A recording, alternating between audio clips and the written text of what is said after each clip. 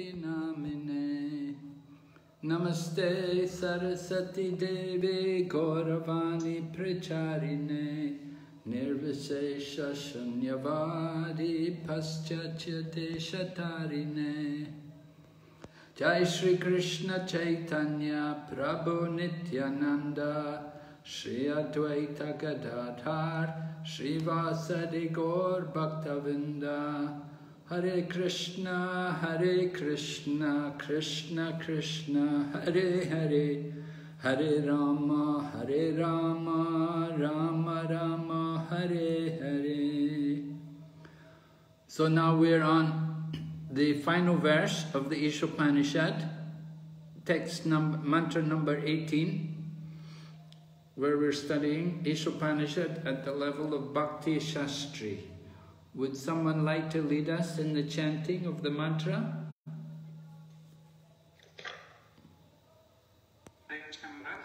Hare Krishna.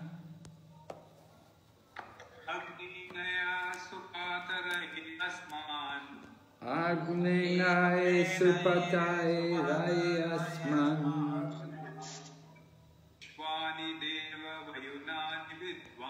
Vishwani Deva Varunani Vidvan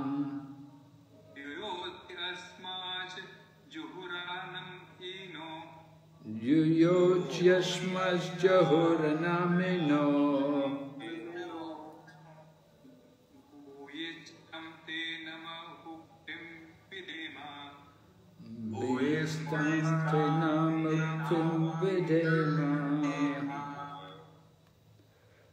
Yes, you can read the translation, please.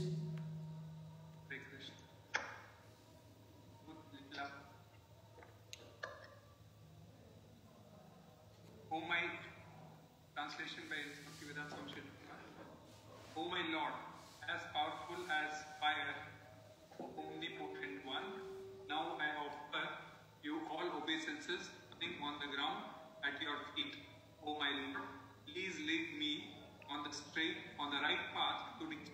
And since you know all that I have done in the past, please free me from the reactions of my past sins so that there will be no hindrance to my progress.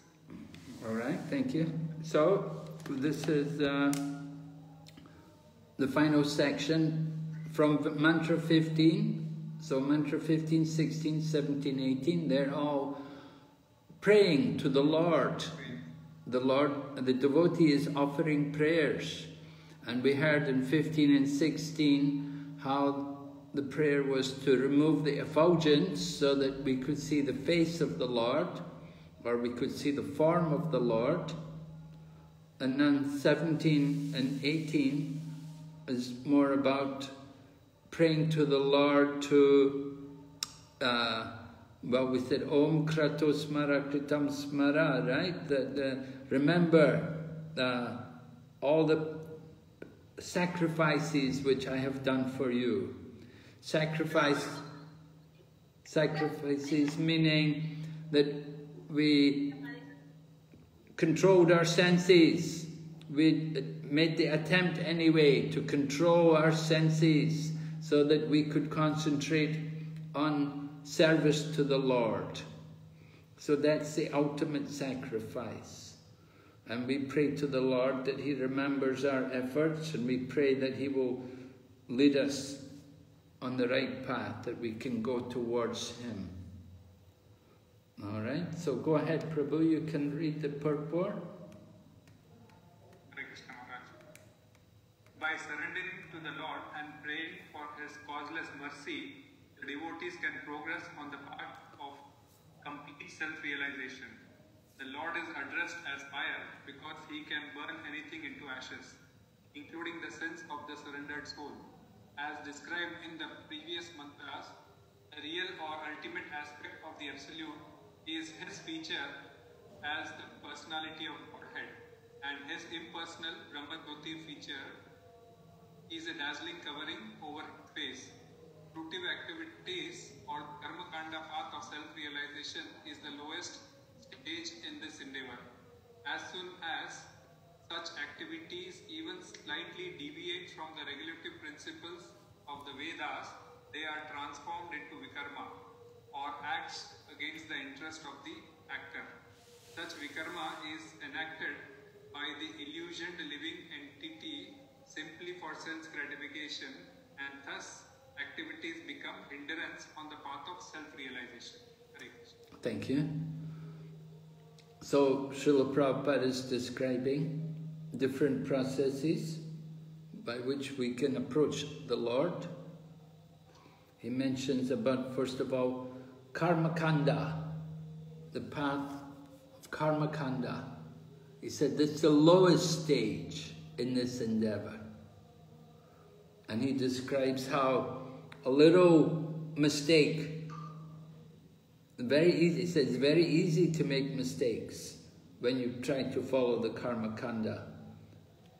Do you remember a pastime like that? In Krishna Lila? Have you read a pastime like that? A devotee was doing karma kandi activities and made a little mistake?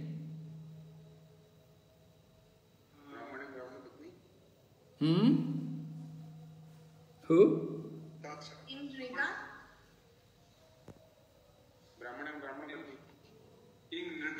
Nriga, yes, King Nriga, right. King Nriga. Do you know the story? What happened? Lizard. He becomes a lizard, like exactly, I don't remember, but like... Well, he was giving charity, and he was giving very, very wonderful charity. He was giving cows, I guess, yes. Giving cows, right. Cows, yeah. And they were not old cows, they were young cows. And they were well decorated and with gold and cloth and necklaces. And he would give them to brahmanas, and he would select very qualified brahmanas to take charity from him.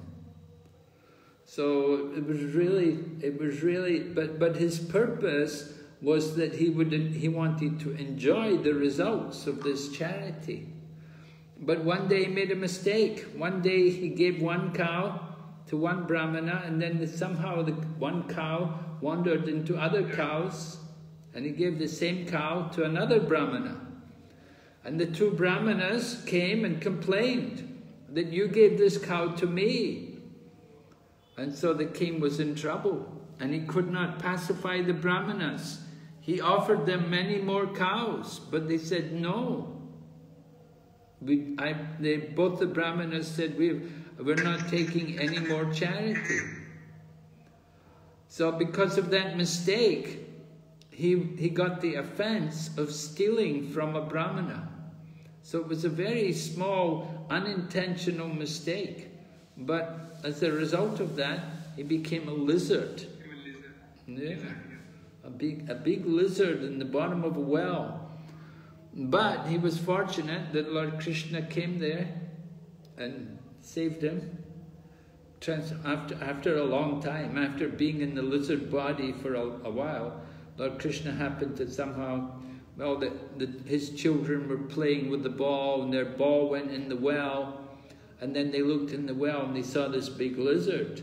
So then they told Lord Krishna, and Lord Krishna came, and as soon as he touched the lizard, then it transformed into King Nriga. And he explained, King Nriga explained what happened. So it was a warning to everyone to be very careful about taking things from others. Anyway, this example about karma kandi activities, it's very easy to make a little mistake and you get so much trouble from it, right? So it's not encouraged here.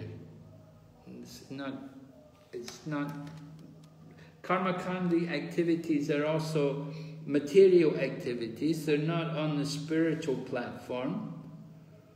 It's not actually on the yoga ladder. We see in the Bhagavad Gita, Krishna also, for a little while, speaks about karma kandi activities to Arjuna, that he encourages Arjuna to fight. He said, if you fight, even if you lose, you can go to heaven. So like that, he was encouraging him, karma kandi activities. If you win, he said, if you win, you will enjoy the kingdom, and if you lose, you'll be killed in the battle, you'll go to heaven. So that's karma kanda activities. You're thinking about enjoying. So this is not spiritual. Right? So one should be careful about these kind of activities. So we heard in the previous mantra about his feature, the impersonal Brahmajyoti is covering his face.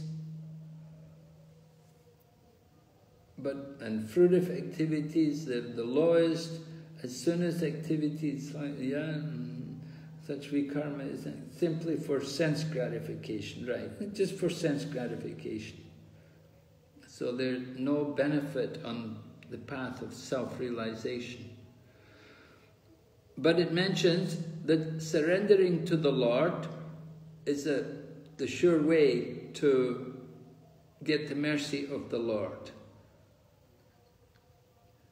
And it's mentioned how the Lord can burn anything into ashes. We read in the Bhagavad Gita also about the fire of transcendental knowledge. Transcendental knowledge also has a similar effect, that it can also burn to ashes the reactions due to past sins. Okay, so we'll go ahead. Someone like to read for us, please? Next paragraph. Hare Krishna Prabhu. I read the 10th paragraph, Maharaj. Okay. Self-realization is possible in the human form of the life, but not in other forms. There are 8,400,000 odd forms of life. A big human form, what the practical culture presents the only chance to obtain knowledge of transcendence. Brahmanical culture includes truthfulness, self-control, forbidance, simplicity, full knowledge, and faith in God. It's not that one simply be proud of his high parentage. Just as being born the son of a big man affords one a chance to become a big man. So being born in son of Brahman gives one a chance to become a Brahman. But such birthright is not everything, for one still has to attain the Brahmanical qualification for himself. As soon as one becomes proud of his birth as the son of Brahmana and neglect the upper qualification of a real Brahmana, he at once becomes degraded and falls from the path of self-realization. Thus, his life mission as a human being is defeated. Okay, thank you, Prabhu. So we know from the Bhagavad Gita that there are 9 qualities for the Brahmana, described in the 18th chapter. Right? So Prabhupada is mentioning here what Brahmanical culture means, these important qualities. Prabhupada gave great importance to cleanliness. It's a very important principle in Brahmanical culture, to keep everything clean. Prabhupada was trained as a chemist, and after he began working, after he finished his studies at university, he took a job and he was working in a chemical firm. So Prabhupada quotes a chemical equation, a very simple chemical equation, which we learned also when I was at school. I remember studying science and they taught us this chemical equation. It said a base plus an acid will give salt plus water. A base is something like sodium hydroxide, an acid something like hydrochloric acid. So a base plus an acid, you put them together, they'll react. There'll be a reaction. You get salt, sodium chloride, and water. And so Prabhupada said like that. He said, in the same way, a Brahmana, when he contacts a dirty place, he has to clean it. He cannot leave it dirty. And in this way, Prabhupada was teaching the devotees the importance of cleanliness. He said, if you don't keep the place clean, then you lose your Brahminical qualities.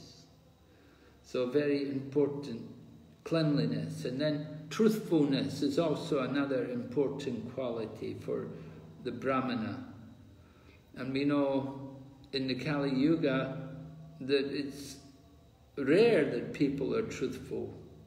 A lot of things are all based on lying and cheating. A lot of business and a lot of politics is all lying and cheating. But a Brahmana is vowed to truthfulness. And we know great kings like Maharaj Dasarath and Maharaj Yudhisthira.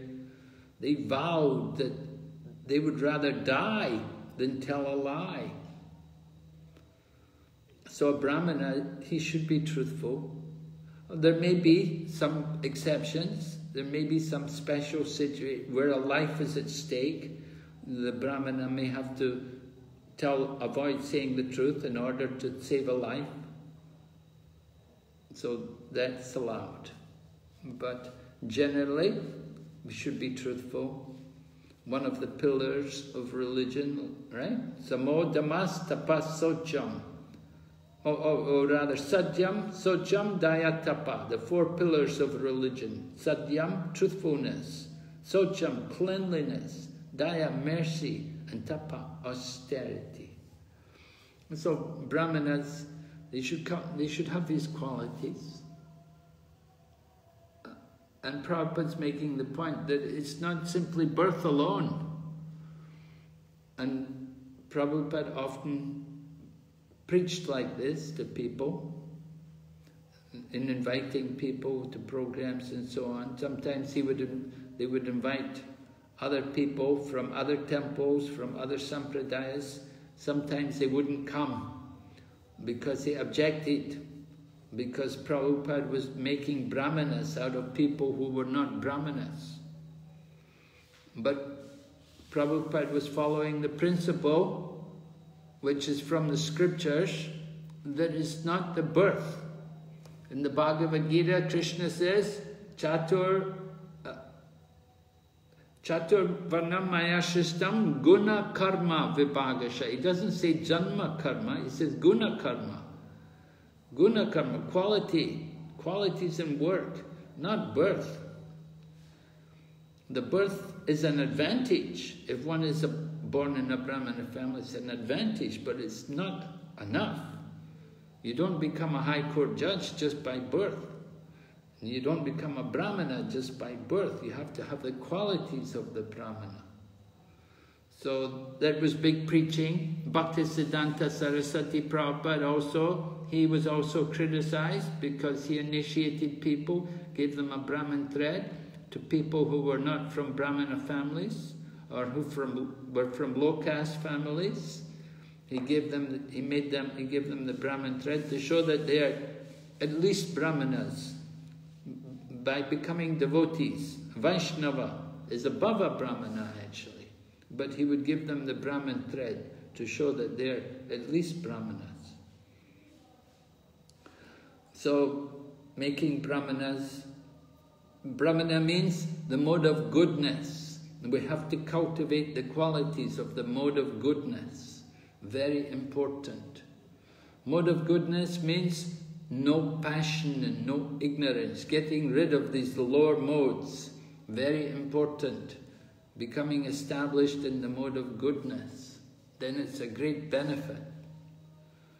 So we're trying to cultivate these Brahminical qualities. Krishna consciousness movement is meant for training all of us and encouraging all of us to cultivate the mode of goodness, to develop the Brahminical culture, Brahminical qualities.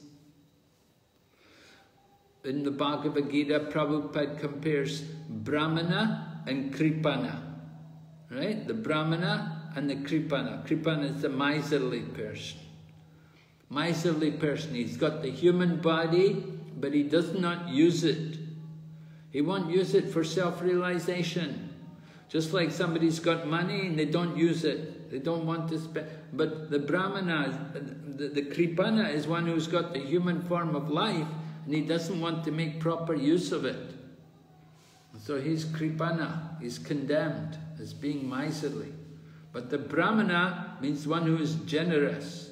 He's got the human form of life and he uses it for the purpose of cultivating the higher consciousness, cultivating Krishna consciousness. So this very important point. Human life is a great opportunity to cultivate this Brahminical quality, the Brahminical qualities. Sometimes people say, oh, what if everybody was to become a Brahmana? The world would be very nice, but no, it won't happen. Not everybody's interested.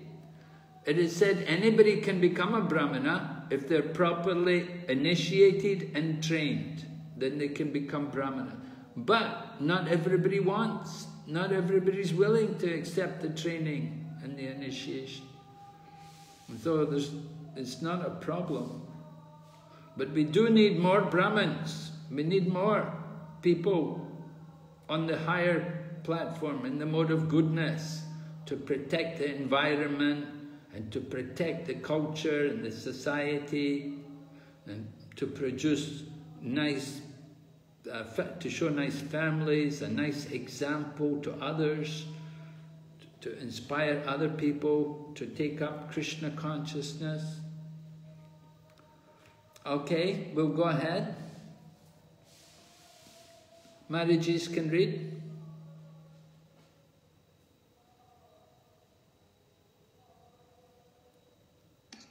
Hare Krishna Maharaj. Hare Krishna. In Bhagavad Gita 6.41-42, we are assured by the Lord that the yoga brahmastas or souls fallen from the path of self-realization are given a chance to rectify themselves by taking birth either in families of good brahmanas or in the families of rich merchants. Such births offered higher chances for self-realization. If these chances are misused due to illusion, one loses the good opportunity of human life afforded by the Almighty Lord.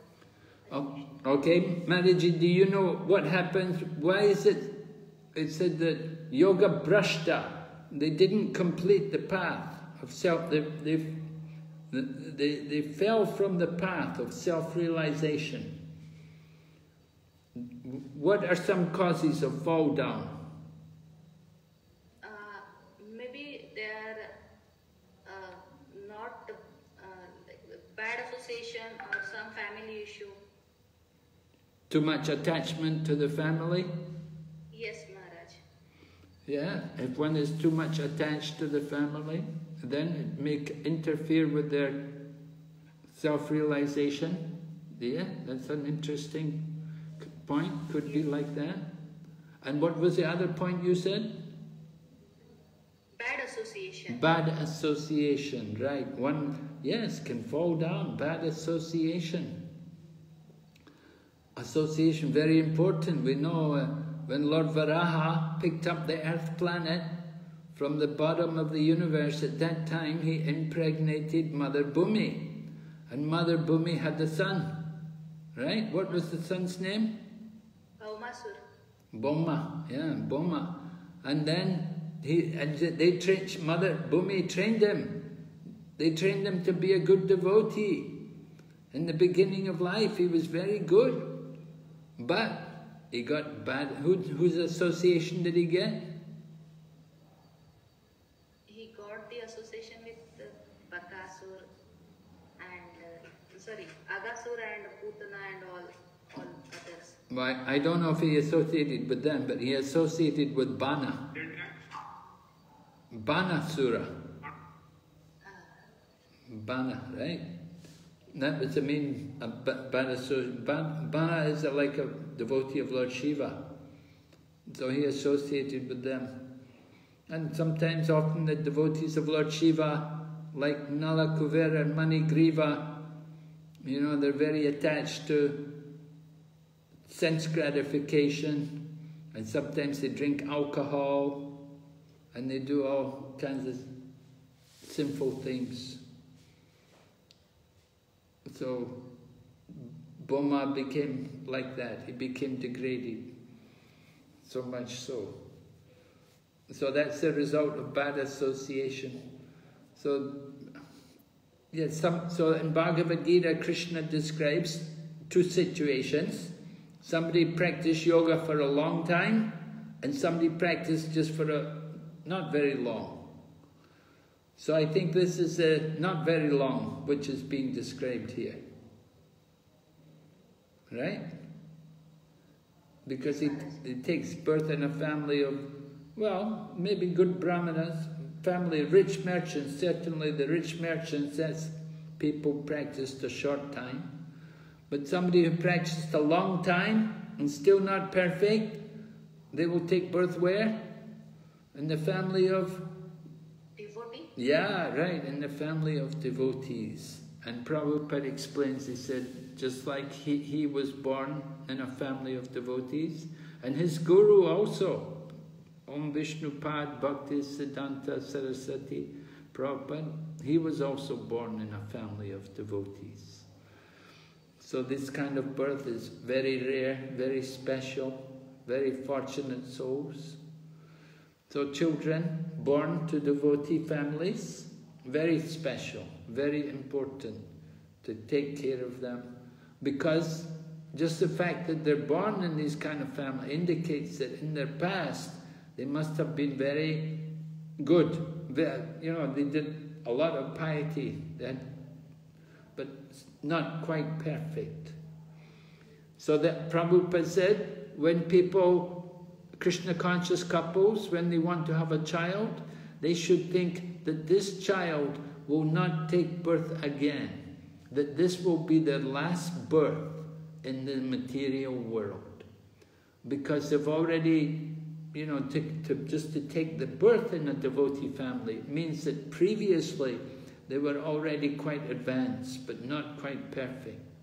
So the parents should think that when we have this child, that this child, it shouldn't take birth again. This will be their last birth before they go back to Godhead. So Krishna, Maharaj, yes? I have a doubt, like the parents who came in the Krishna consciousness in this process, when they have child like 10 years or 5 years, so what about their children? They are like in this process before Janma, like how they're... Well, their children are not born in Krishna consciousness, so it's different. See, what we're talking about, people who are actually born, then, you know, the parents already practicing Krishna consciousness, and then they have children. But parents who come, the children already born, then it's not the same. Yeah. Thank you, Maharaj. Of course, these children are also fortunate because they're coming into Krishna consciousness early in their life. So that's a blessing, it's a good fortune for them. But still, it's not quite like the ones who are actually born in the family of devotees. You know, like, of course, Prabhupada's family, they were not members of any society or anything, but his father was a pious man and, you know, strict vegetarian, worshipping the deity, and made sure his son would play the madanga, got his son trained to play the madanga and harmonium and everything. You know, they were not members of any institution or society, but they were devotees by birth, naturally. So, you know, people like that, you know, you may be also have been devotees before you joined ISKCON. You were already religious, and vegetarian and doing everything. But just coming to Krishna consciousness just made the process more solidified, more substantial, more clear. Okay, we'll go ahead. Mataji, like to read again? Another Mataji? Yes, Maharaj. Yes? Can I continue, Maharaj? No, a different Mataji. Okay. The regulative principles are such that one who follows them is promoted from the platform of fruitive activities to the platform of transcendental knowledge. After many, many lifetimes of cultivating transcendental knowledge, one becomes perfect when he surrenders unto the Lord. This is the general procedure. But one who surrenders at the very beginning, as recommended in this mantra, at once surpasses all preliminary stages simply by adopting the devotional attitude. As stated in the Bhagavad Gita 18.66, the Lord at once takes charge of such a surrendered soul and frees him from all the reactions of his sinful acts. There are many sinful reactions involved in Karma Kanda activities, whereas in the Jnana Kanda, the path of philosophical development, the number of such sinful activities is smaller. But in devotional service to the Lord, the path of Bhakti, there is practically no chance of incurring sinful reactions, because a devotee of the Lord attains all the good qualifications of the Lord himself. What to speak of those of Brahmana? A devotee automatically attains the qualification of an expert Brahmana authorized to perform sacrifices, even though the devotee may not have taken his birth in a Brahmana family. Such is the omnipotence of the Lord. He can make a man born in a Brahmana family as degraded as a low-born dog-eater, and he can also make a low-born dog-eater superior to the qualified Brahmana simply on the strength of devotional service. Hare Krishna.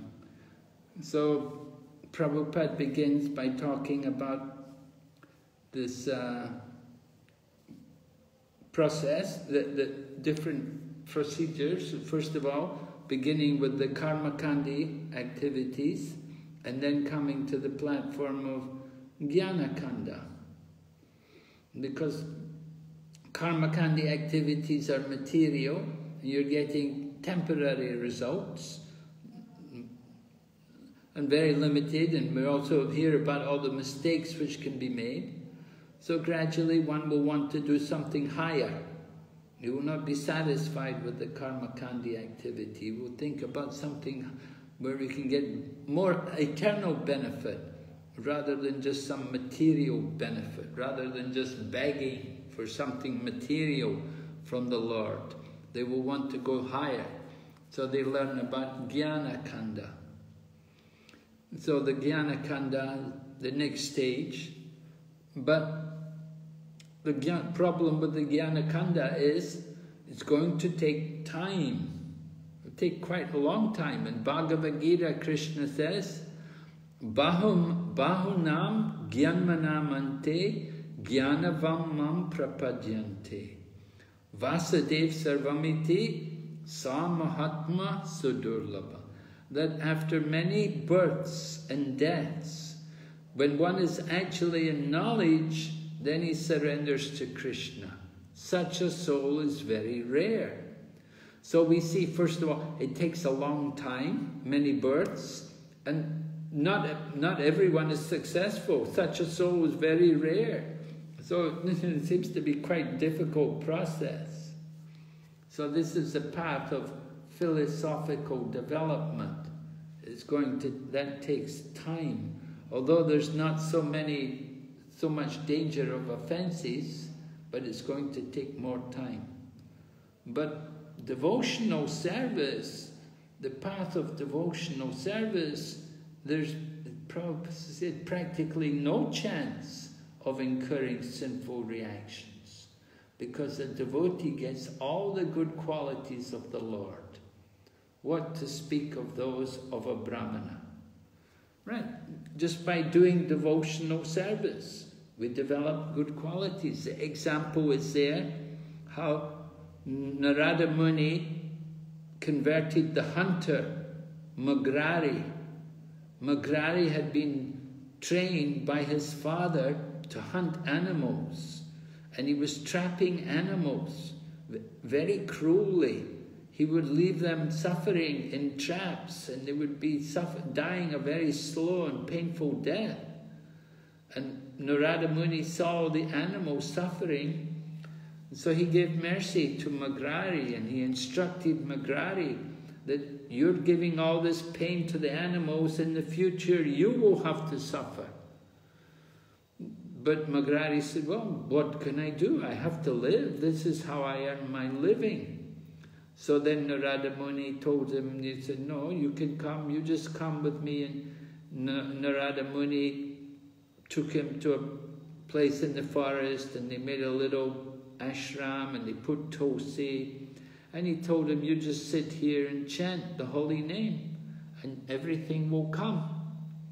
And so Magrari was sitting there chanting, and he was satisfied. He was provided for, because people heard, oh, there's a hunter, he's become a devotee.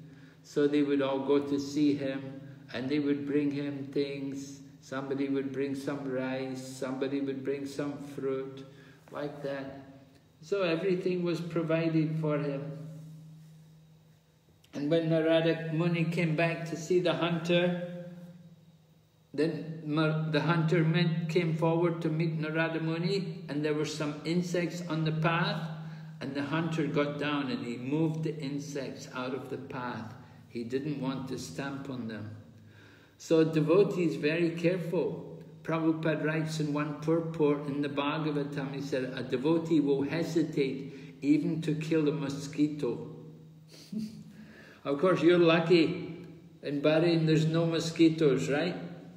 Yes, ma'am. Yeah, you're very lucky. In India, there's a lot of mosquitoes. Anyway, a devotee should hesitate to kill mosquitoes.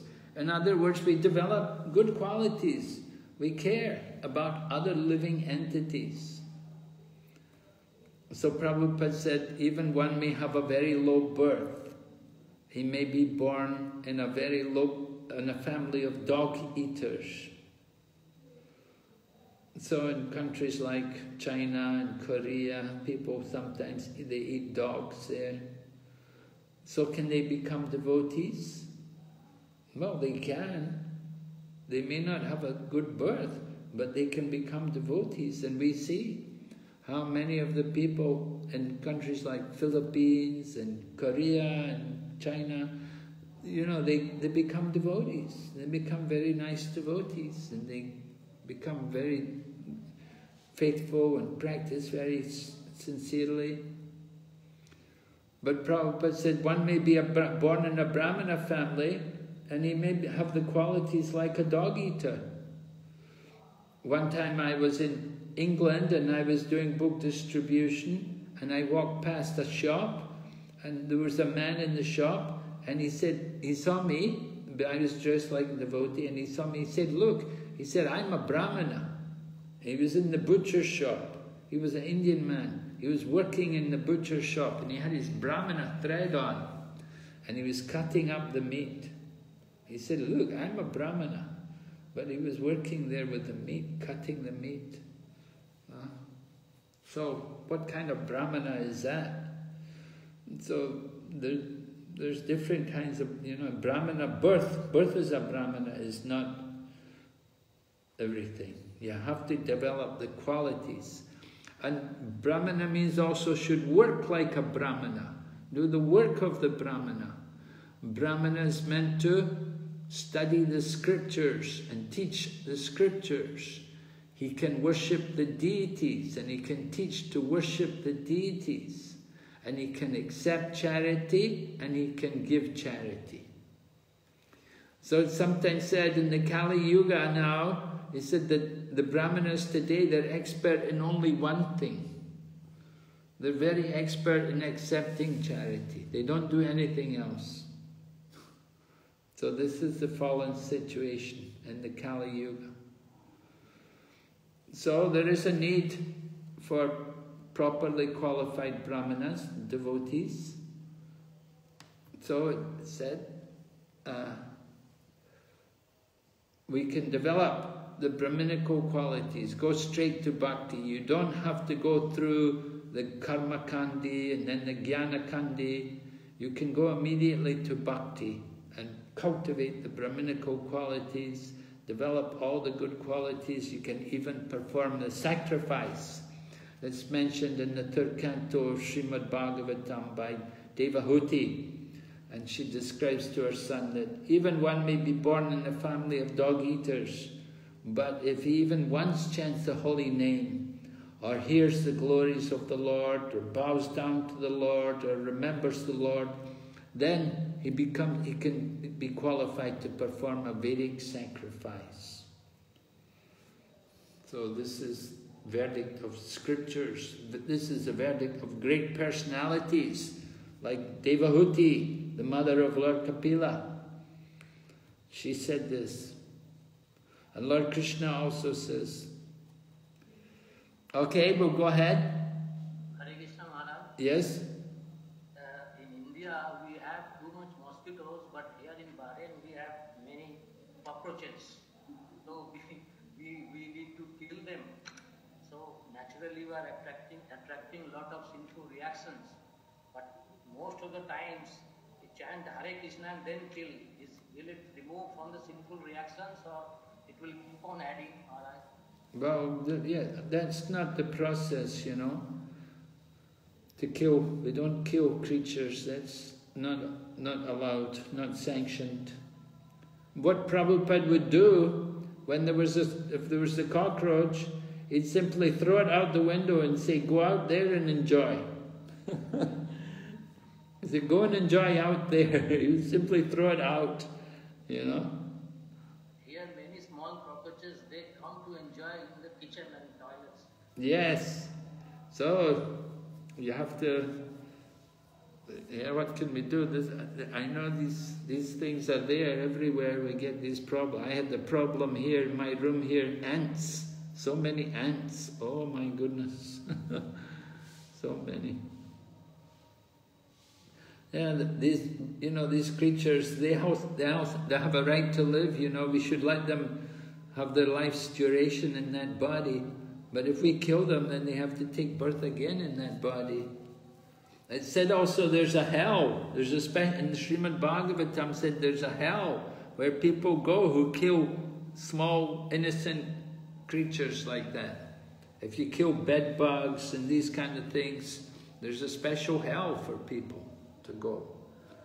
So we should be very careful about killing anything.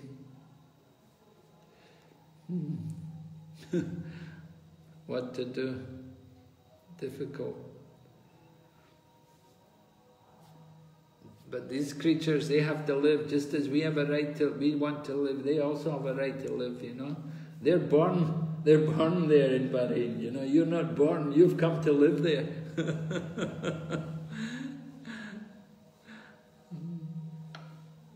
Difficult.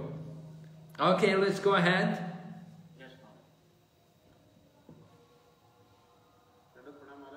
Hare Krishna. Since the omnipotent Lord is situated within the heart of everyone, He can give directions to His sincere devotees by which they can attain the right path. Such directions are especially offered to the devotee even if he desires something else. As far as others are concerned, God gives sanction to the doer only at the risk of the doer. But in the case of devotee, the Lord directs him in such a way that he never acts wrongly. The Srimad Bhagavatam 11.5.42 says, Svapad Mulam Bhajat Priyasya Bhaktanya Bhavasya Hari Paresha Vikram Yaya Jotpatitam Katidda Dunoti Sarva Radhi Sannivishta.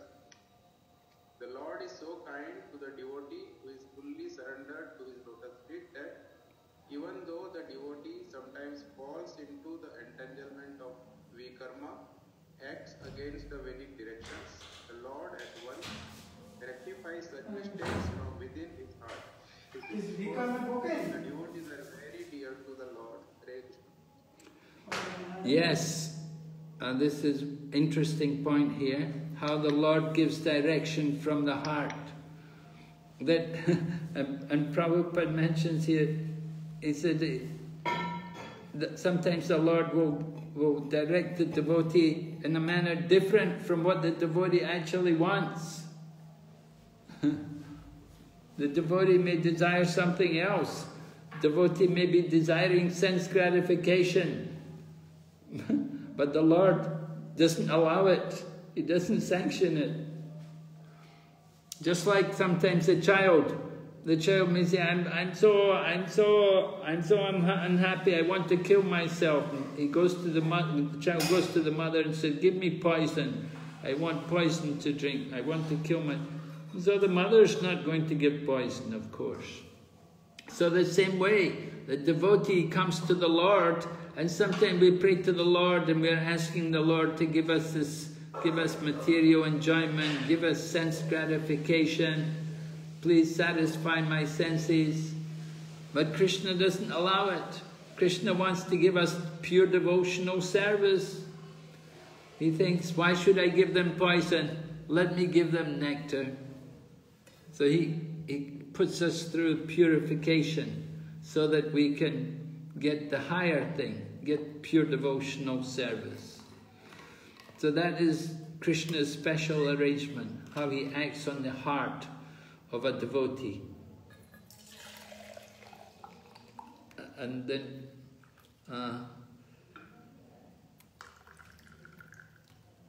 so Krishna doesn't allow his devotee to act wrongly. He's there in the heart, guiding him, helping him, telling him what is the actual path. Okay? Someone else read? Prabhu? Another Prabhu? Hare Krishna Maharaj.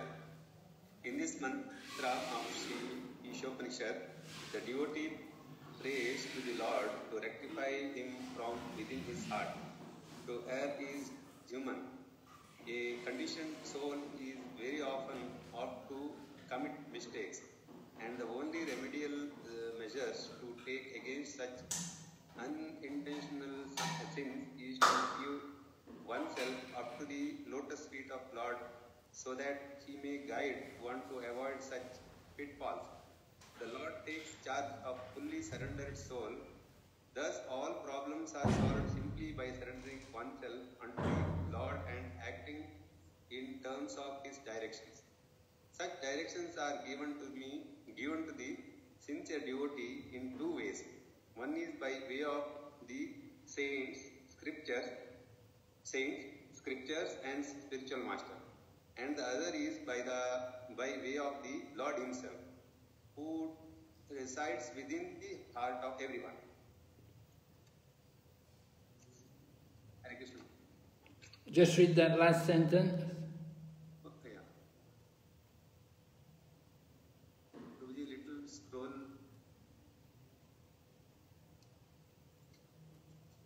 Everyone. Arunaksha Prabhu, little up. Arunaksha Prabhu. Everyone. Thus, the devotee is protected in all respects. Hare Krishna Maharaj.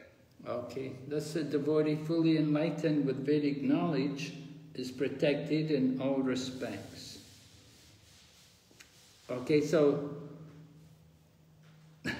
Prabhupada understands, or the prayer of the devotee is praying to Krishna, forgive me for my sins, take away my sins.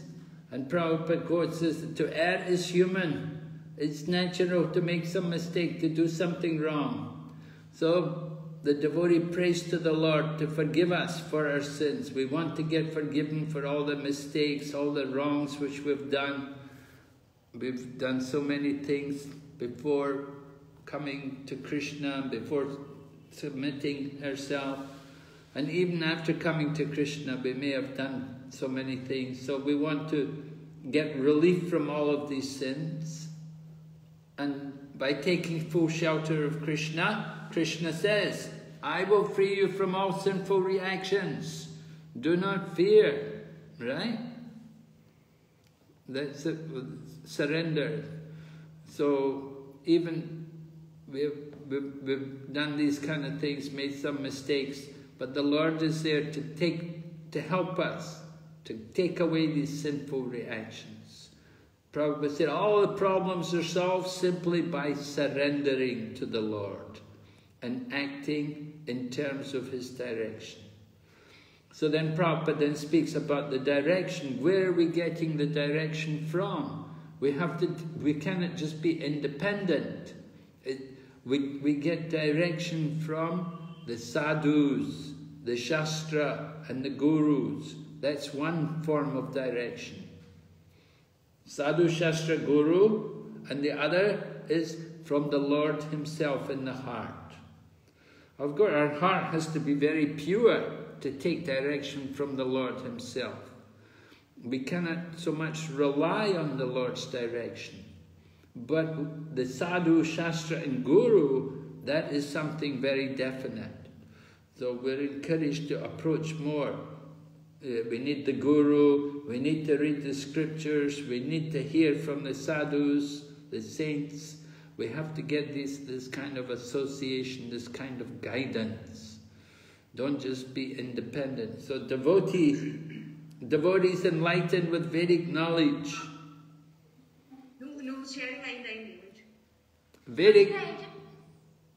Vedic knowledge.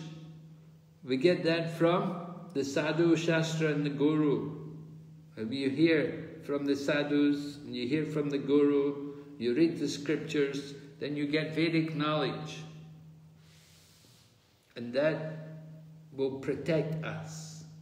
If we get that knowledge, then we act on that knowledge. We have to follow these instructions. And we see in the Bhagavad Gita, Krishna also shows this. In the 13th chapter of Bhagavad Gita, Krishna describes about how he's describing to Arjuna, they're discussing about the soul and the super soul, and is there two or is there only one? And Lord Krishna says, well, this is discussed in the scriptures, and the saintly persons, they've discussed this, and books like Vedanta Sutra have also described this. Krishna quotes the Vedanta Sutra, he mentions Vedanta Sutra, or Brahma Sutra. Brahma Sutra it's called. So it's there in Bhagavad Gita. Krishna accepts that kind of direction himself. Lord Krishna, although he's the Supreme Lord, he's also accepting the teachings of the great saints, the great acharyas in the past, and he's also following the scriptures. So he's not just saying to Arjuna, you have to do what I say, I'm your guru, but he's supporting it all with evidence from scriptures and from saintly persons. So this is important. And giving instruction and giving direction, we don't just only say, I think, but we support it with evidence from the Vedas and from the saintly teachers, the acharyas. Okay, go ahead. Someone read. Hare Krishna Maharaj. Hare Krishna. Vedic knowledge is transcendental and cannot be understood by the mundane educational procedures. One can understand the Vedic mantras only by the grace of the Lord and the spiritual master. Yasya deva para bhaktir yada deva tada guru. If one takes shelter of a bona fide spiritual master, it is to be understood that he has obtained the grace of the Lord. The Lord appears as the spiritual master for the devotee. Thus, the spiritual master, the Vedic injunctions, and the Lord himself from within. All guide the devotees in full strength. In this way, there is no chance for a devotee to fall again into the mirror of material illusion. The devotees, thus protected all around, is sure to reach the ultimate destination of perfection. The entire process is hinted at in this mantra and Srimad Bhagavatam 1.2.17 to 20. Explain it further. Okay, just a minute, let's hear. So, Prabhupada explained, Vedic knowledge is transcendental, right? It's transcendental, cannot be understood by mundane educational procedures. What is mundane educational procedures? What's the usual way in which they teach? They learn things in schools and colleges.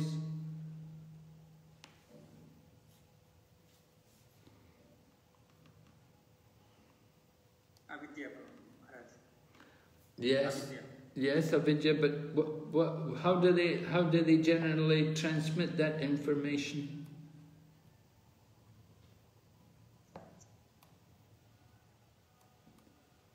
What's their method and presentation?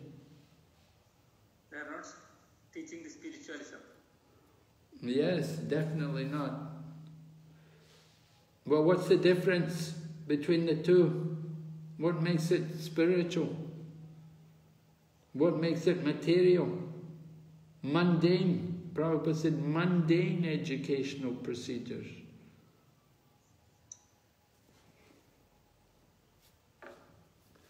Well, Hare Krishna. Am I allowed to try to answer? Yeah, you can try. Mundane education means the education which does not guide us or does not help us to understand Krishna or spirituality, which is making us more entangled with the material bondage, which is very temporary, and Vedic knowledge, which is transcendental. Vedic knowledge means the knowledge which is lead us to understand Lord. But here also has a category. Vedic knowledge also has a differentiate in between understanding Supreme Lord or godly conscious. So here mundane education cannot help us to understand Lord, but Vedic knowledge can to understand Lord Himself. And this Vedic knowledge, to understand for that, we have to go to a Vedic teacher who has the knowledge. Because until and unless somebody has a thorough knowledge, they cannot give the proper education. So that's the reason Vedic knowledge is transcendental, cannot be understood by mundane educational procedure. And because if this Vedic knowledge can be taught by any mundane teacher, then things should have been different. Because mundane teachers, they will not think about ultimate goal of life. So this is what is I understand that the difference between mundane education and spiritual education. Okay. Yeah, remember earlier we spoke about the different items of knowledge. Do you remember? What was the first item of knowledge? That's from the Bhagavad Gita. They were describing the process of knowledge. 13th chapter, the process of knowledge. How does the process of knowledge begin? Hearing. No. There's a Yes.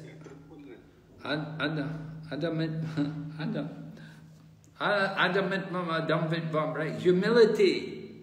Pridelessness. Humility. Yes, to be humble, to give up this pride. Generally people come for education, they're very proud. They think I know everything. So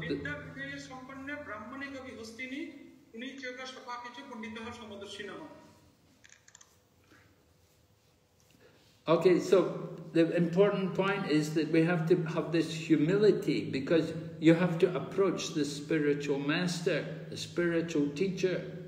And to approach the spiritual teacher, you have to be humble. You have to submit yourself.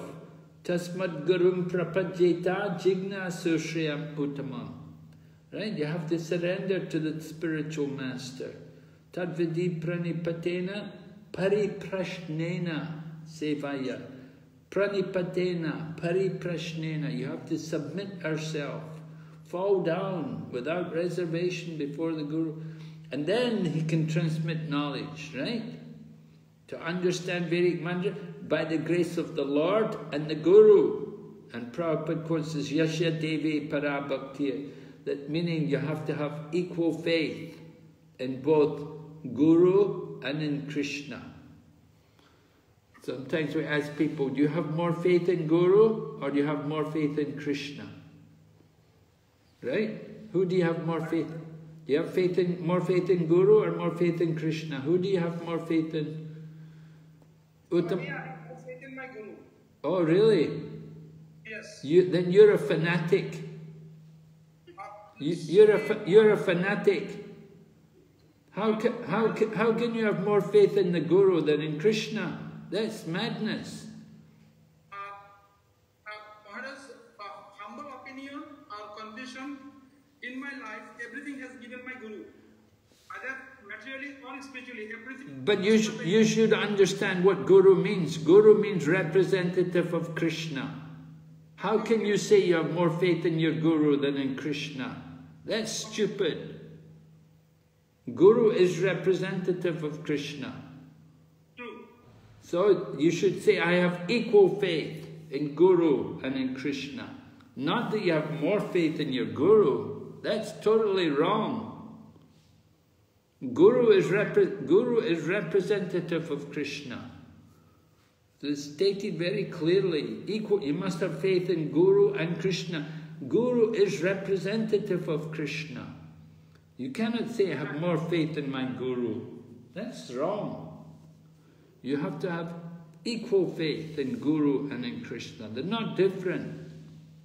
Guru is the representative of Krishna. If you say, I have more faith in my Guru than in Krishna, I don't know what you think about Krishna. I don't know, that's something wrong. You're off there. You have to correct that. You have to correct that understanding. You have to understand properly. Guru is representative of Krishna. So equal faith in Guru and in Krishna. Might be I will take time. So we have to understand this important point, that education, the process of knowledge, begins with amanitvam. Humility and pridelessness. This is the beginning of cultivation of real knowledge. So by surrendering to Guru, then we have to develop that humility. We cannot submit ourselves to Guru without being humble. So it's a purifying process. But mundane education doesn't require that kind of surrender. You know, it's not based, you don't surrender to the teacher. You go to educate, you may argue with them, you don't listen, we don't surrender, we don't submit ourselves. They give you work, you don't do it. We just pay the money, and the teachers are all unqualified, as Prabhu was saying, as Uttama Krishna was saying, teachers are all unqualified people. They don't teach by example. And they teach often knowledge which they don't believe in themselves. They don't follow. So mundane education has many problems, many faults, many deviations. We need mundane education. We have to get it. We have to learn basics. But we have to learn also the spiritual knowledge. It's also very important. And so taking shelter of the spiritual master is a very important part of the process of spiritual knowledge. One who takes shelter of the spiritual master, then he's on the process of, that's the proper path of process of knowledge, cultivating knowledge. And it only happens by the grace of the Lord, by the mercy of Krishna, we get the spiritual master. But we have to take advantage, we have to hear from the spiritual master, we have to follow the teachings given by the spiritual master, and then we gradually learn the Vedic injunctions. So Krishna is there in the heart, and he guides us. He sends the spiritual teacher to us, and we surrender to him, take his instruction. So Prabhupada said, there's no chance for a devotee to fall again into the mire of illusion. Right? We've already been through the mire of illusion a long time. We've been in illusion a long time. And when we come to Krishna consciousness, then we're very glad to get out of the illusion. We appreciate how long we've been in this material world, in so much illusion, so many lifetimes. So we're very glad to get this chance to get out of the illusion. We want to come to the perfect stage. The entire process is hinted at in this mantra. Okay, so then Prabhupada quotes Srimad Bhagavatam. Someone like to read that for us? This final section. Hare Krishna Maharaj. Hare Krishna. The glories of the Lord is itself an act of piety. The Lord wants everyone to hear and to chant His glories because He is well-wisher of all living entities. By hearing and chanting the glories of the Lord, one becomes cleansed of all undesirable things. And then one's devotion becomes fixed upon the Lord. At this stage, the devotee acquires the Brahminical qualifications and the effects of the lower mode of nature, that is passion and ignorance, completely vanish. The devotee becomes fully enlightened by virtue of his devotion service, and thus he comes to know the path of Lord and the way to attain it. He becomes a pure devotee. As all doubts diminish, he becomes a pure devotee. Okay, so this is Srimad Bhagavatam, 2nd chapter, 1st canto. Very, very important chapter. Some devotees, they memorize the whole chapter. Very important. Prabhupada often lectured on the 2nd chapter, the verses of the 2nd chapter. So, describing about the power of hearing and chanting. Maharaj, can you repeat the source again? The source? Yeah, you just now said I didn't know. Sorry? No, last paragraph you said from Srimad Bhagavatam, which canto there is? It's first canto, 2nd chapter. 2nd chapter, verses 17 to 20. Oh, okay. Shrinvatam Swakata Krishna Punya Shravana Kirtana. Right? Shrinvatam Swakata Krishna Punya Shravana Kirtana Ridyantas Tohya Padrani Vidunoti Suratsatam. That's the first one. Hearing, by simply hearing the Bhagavatam and chanting the glories of the Lord is an act of piety. You get the benefit of doing pious activities just simply by hearing and chanting the Srimad Bhagavatam. We were talking about pious activities. This is a type of piety which qualifies you to become the friend of Krishna, to become a Gopa, and to play with Krishna in the forests of Vrindavan. You have to have this kind of piety, that you studied the Srimad Bhagavatam, you talked it, you relished it, you were hearing and chanting the Srimad Bhagavatam for a long time, and you developed a great taste for hearing and talking about Krishna. So that kind of piety, that qualifies us to enter into Krishna's pastimes. Very important.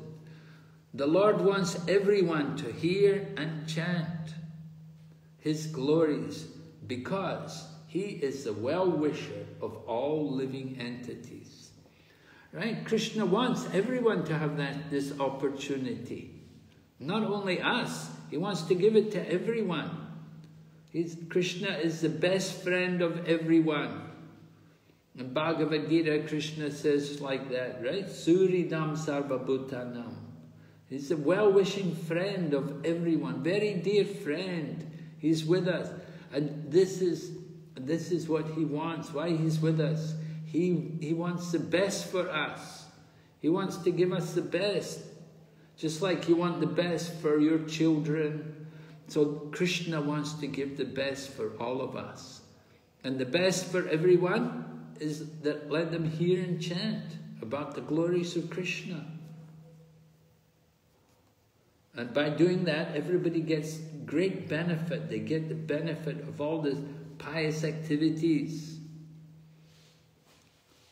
So, Bhagavatam continues, by hearing and chanting the glories of the Lord, one becomes cleansed of all undesirable things. And then one's devotion becomes fixed upon the Lord. So this is the power of chanting and hearing. When we do it properly, when we do it without offense, then we get cleansed of all the undesirable things, all the anarthas, the things we don't want in the heart. They're all removed by proper hearing and chanting. And when we get rid of all the anarthas, then we become fixed. We come to that stage of nishtha, right? So you can see the different stages of devotion being described. The hearing and chanting was taking us through anartha nivritti, getting rid of all the anarthas. And then we come to the next stage, you come to this, you become fixed, nishtha. We become steady, fixed in our devotion upon the Lord. And then what happens? At this stage, the devotee acquires the Brahminical qualifications, and the effects of the lower modes, passion and ignorance, completely vanish. So the Brahminical qualifications means the mode of goodness. Mode of goodness means to get rid of the passion and the ignorance. It's very easy for us to become very passionate and even ignorant. The different times of the day, different environments, they put us in the mode of passion and ignorance. They go rushing to work, get in the mode of passion. You're in a traffic jam, passion. The mode of ignorance, you don't have any work. Lockdown, you're at home, you don't know, nothing to do.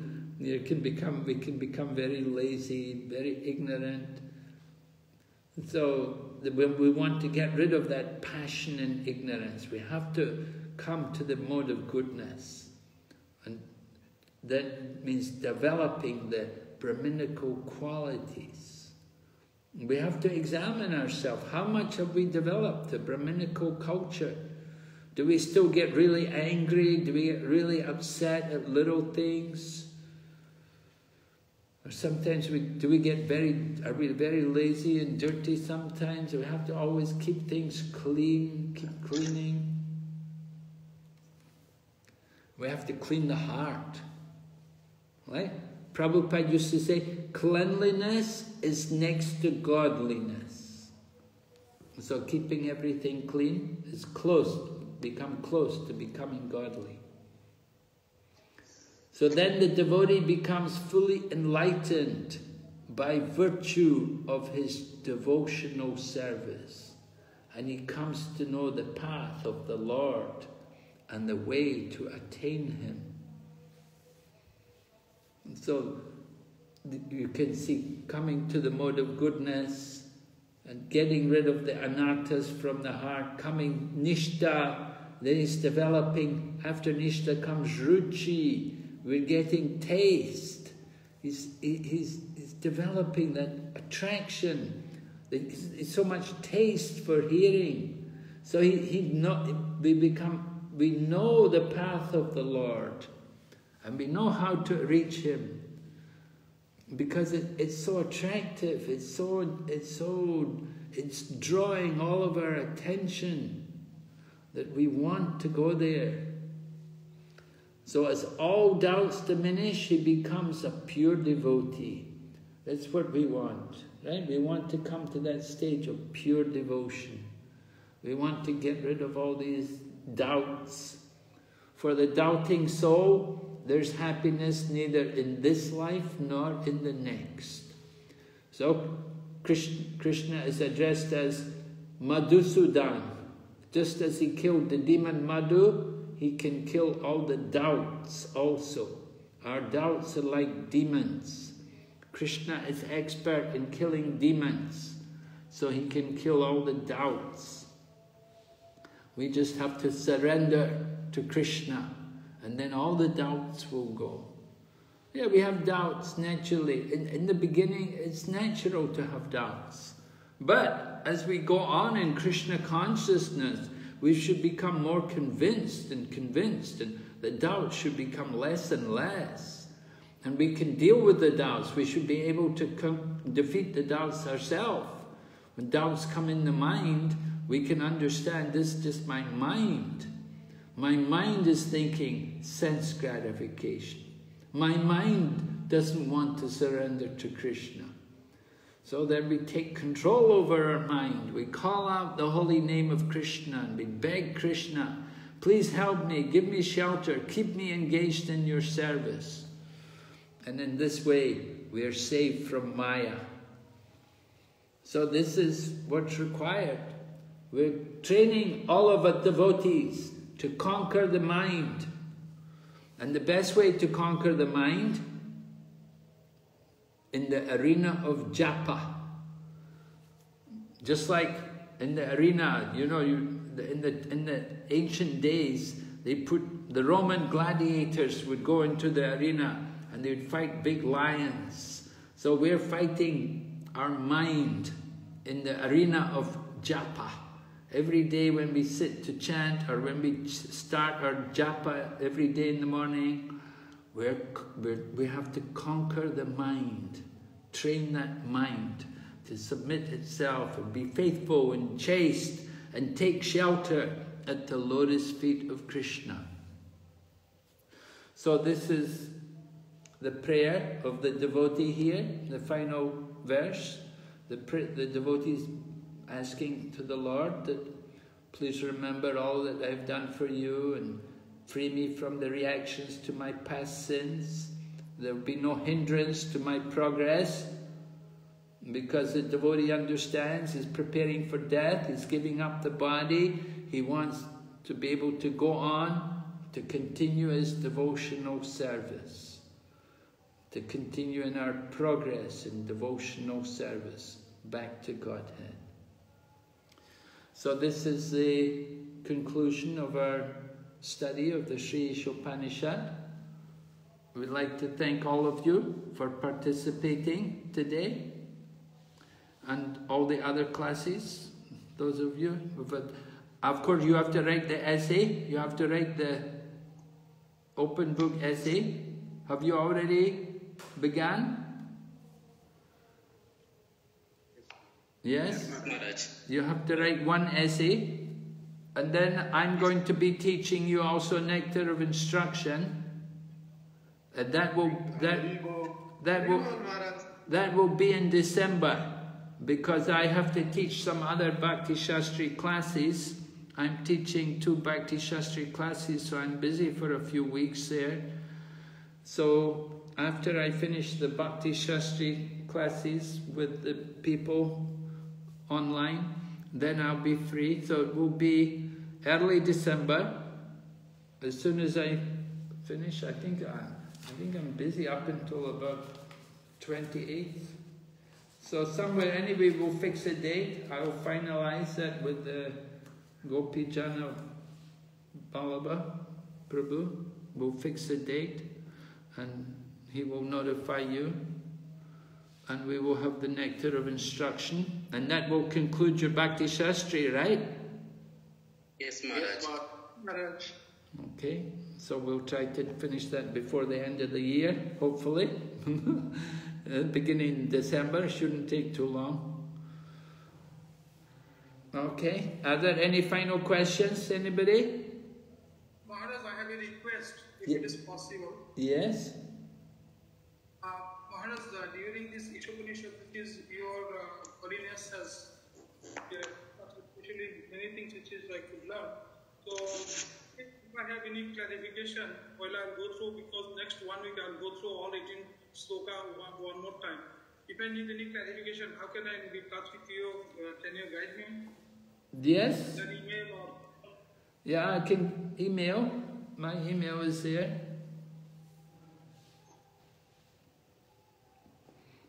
email is BVV Narasimha at hotmail.com. Just one minute, let me. BVV. Yes, BVV Narasimha, Narasimha at hotmail.com. Okay, Maharaj. Thank you so much. Yeah, any questions? If I can help, you can contact me there. Okay, so I'll leave you now. Thank you all very much for your wonderful service, and thank you for kindly helping me with my computer problem. I'm very grateful for that assistance. Hare Krishna Maharaj. So we'll see Thank you, Maharaj. We'll see you next month, right? December. You can gives you time to finish everything, catch up on all your essays and your slokas, and look over the text, nectar of instruction. You can be ready. What we have to do by heart from this? Nectar of instruction, the first 4. Isopanisad, the first 2. The invocation and mantra 1 for Isopanisad. And for nectar of instruction, Upadeshamrita, the first 4 slokas. Okay. Okay? So, Hare Krishna, my humble obeisances to all of you. Srila Prabhupada ki jai. His Holiness Bhakti Vinasa Narasimha Swami Maharaj ki jai. Gaur Bhakta Vrinda ki jai. Hare Krishna.